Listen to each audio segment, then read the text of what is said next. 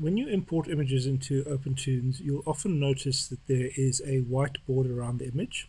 The reason for this is to do with the transparency of the image. All images in OpenToonz will be using the color format red, green, blue, and alpha. These colors will be multiplied by the alpha channel, and that is how transparency will be calculated.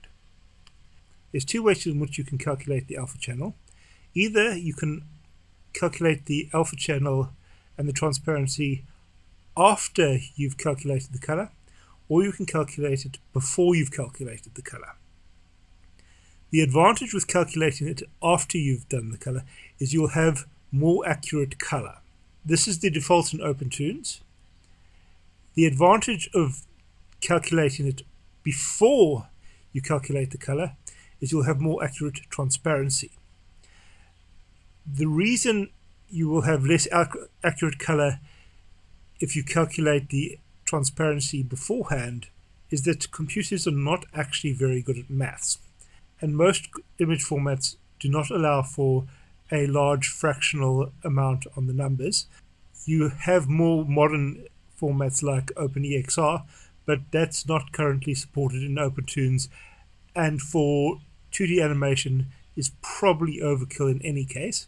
Now, the problem with calculating the transparency after you've calculated the color is that you get artifacts along the borders where you have large amounts of transparency.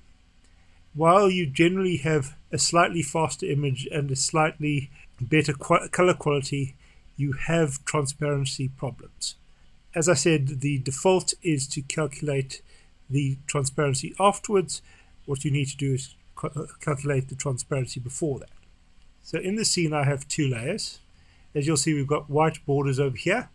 This is a transparent layer over there, and these white borders, in order to get rid of them, you can either go to the drop down menu to access the level settings, or you can go to the browser and access them from the browser. We take a look at the level settings. We will see that we have options over here: pre-multiply, white is transparent, add anti-aliasing. White is transparent will read white backgrounds in an image as transparent, but in this case I'm using PNG images where the alpha channel is calculating transparency. So in order to fix the backgrounds, I will just click on pre-multiply, and you'll see there will no longer be the white artifacts around the borders of the image.